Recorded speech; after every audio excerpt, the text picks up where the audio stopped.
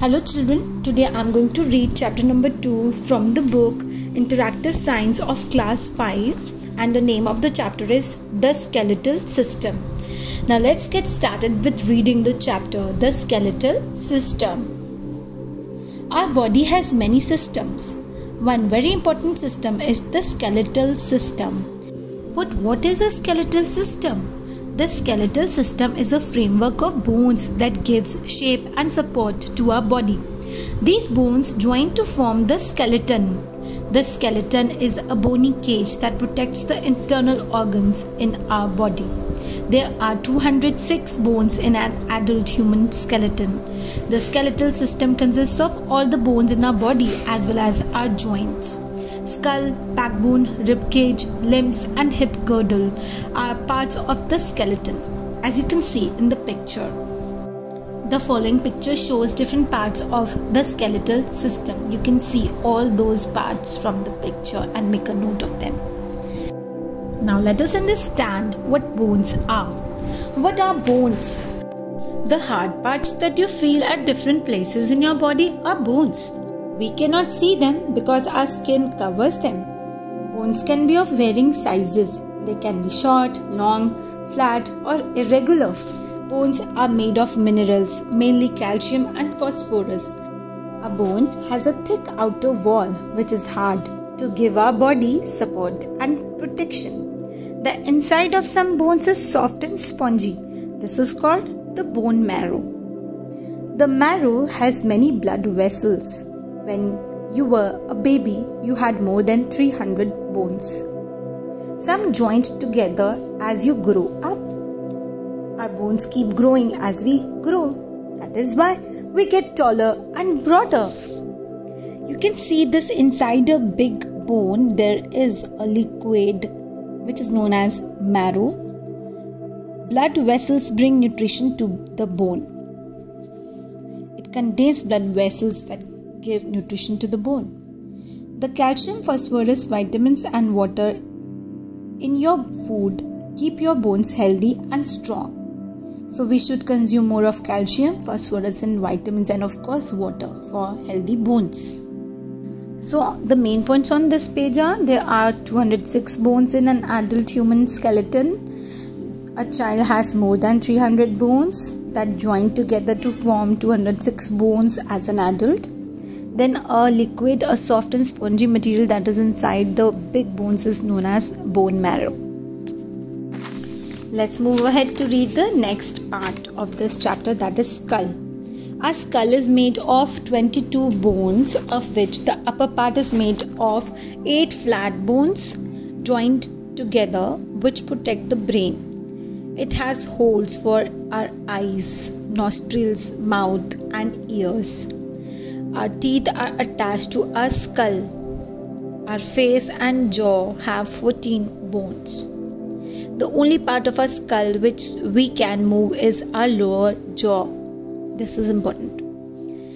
We can eat, bite and chew and talk with this movement.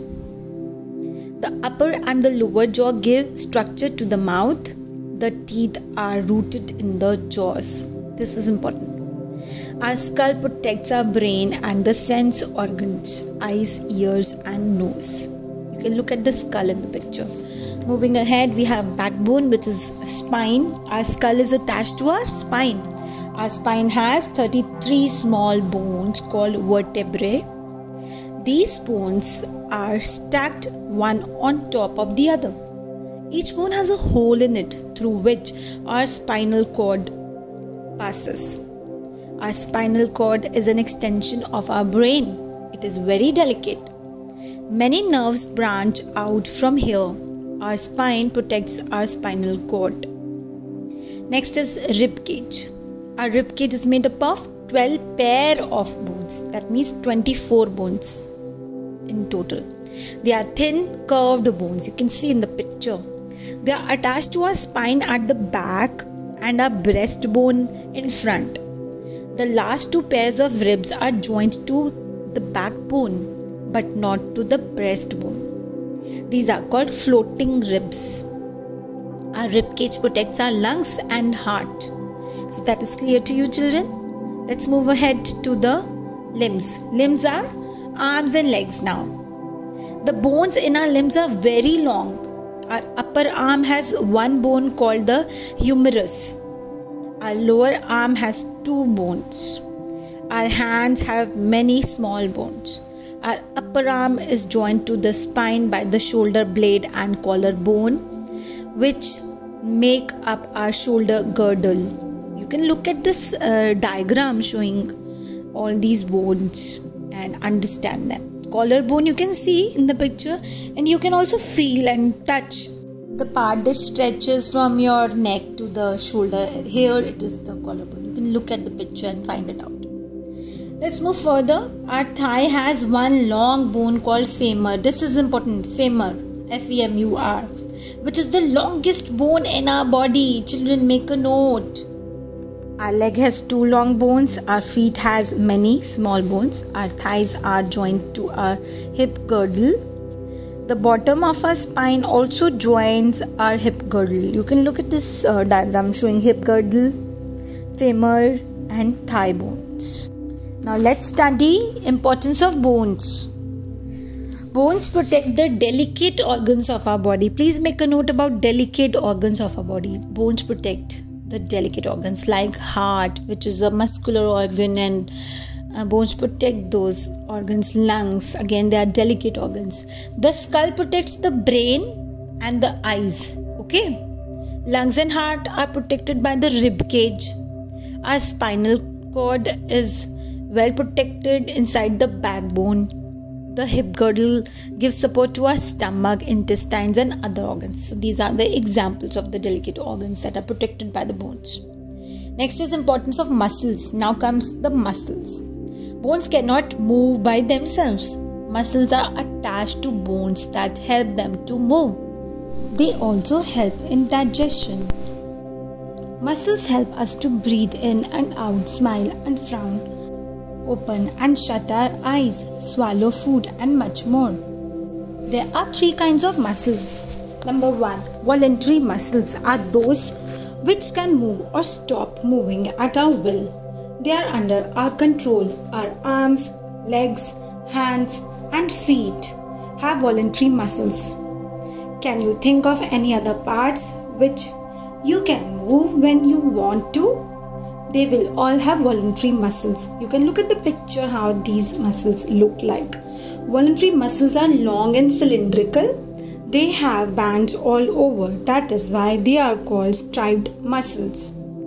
So the muscles which can move or stop moving at our will, they are under our control, are known as voluntary muscles.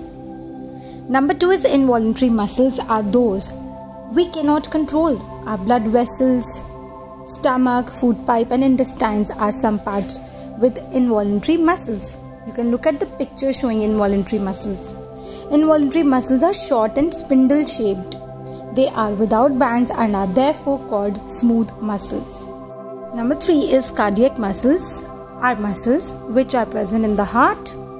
They work all our life, pumping blood throughout our body.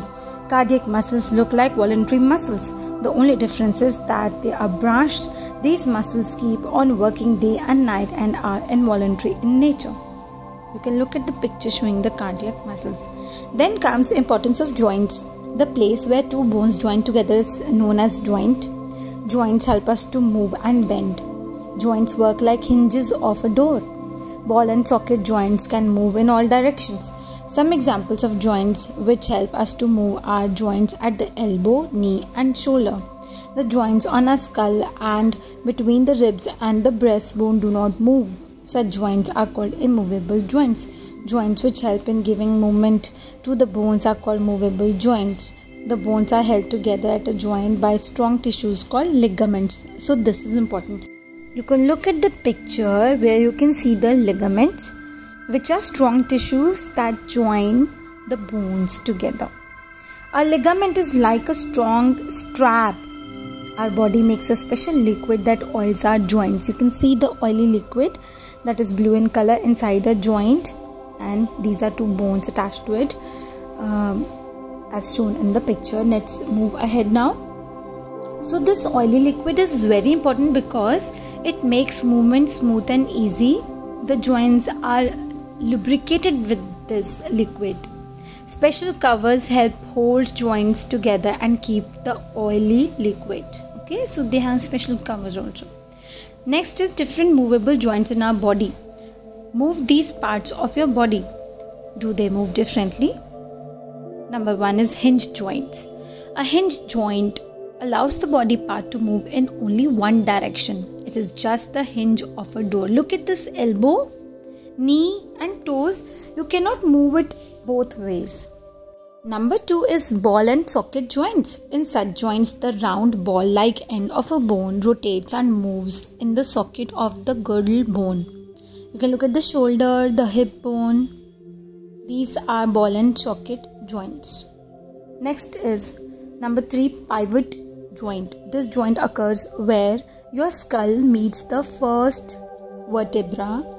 It allows some amount of circular motion and up and down movement. 4th is sliding joints, gliding joint. Here the bones glide or slide over one another. You can see the wrist, ankle, spine between the vertebrae. Next is functions of the skeletal system. The functions of the skeletal system are: number 1, bones give shape and support to the body.